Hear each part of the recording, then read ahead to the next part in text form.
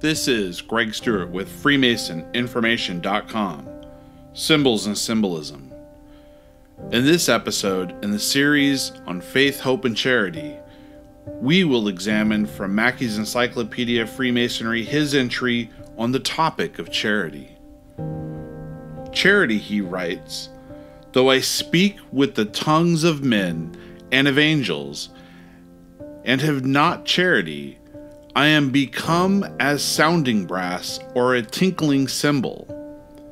And though I have the gift of prophecy, and understand all mysteries and knowledge, and have all faith so that I could remove mountains, and have not charity, I am nothing. This passage coming out of the Holy Bible from the book of 1 Corinthians. Mackey writes, such was the language of an eminent apostle of the Christian church, and such is the sentiment that constitutes the cementing bond of Freemasonry. The apostle, in comparing it with faith and hope, calls it the greatest of the three, and hence in Masonry it is made the topmost round of its mystical ladder.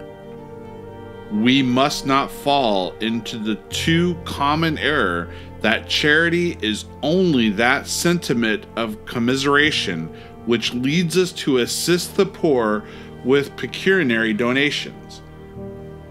Its Masonic as well as Christian application is more noble and more extensive.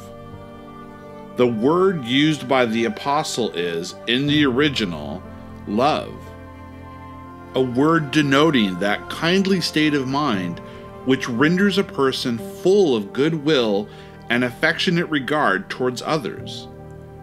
John Wesley expressed his regret that the Greek had not been correctly translated as love instead of charity, so that the apostolic triad of virtues would have been not faith, hope, and charity, but faith, hope, and love.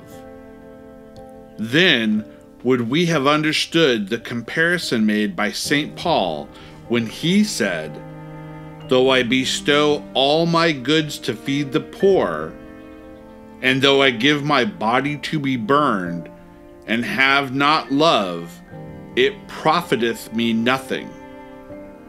Guided by this sentiment, the true Mason will suffer long and be kind. He will be slow to anger and easy to forgive. He will stay his falling brother by gentle admonition and warn him with kindness of approaching danger. He will not open his ear to his slanderers, and he will close his lips against all reproach. His faults and his follies will be locked in his breast, and the prayer for mercy will ascend to Jehovah for his brother's sins. Nor will these sentiments of benevolence be confined to those who are bound to him by ties of kindred or worldly friendship alone, but extending them throughout the globe.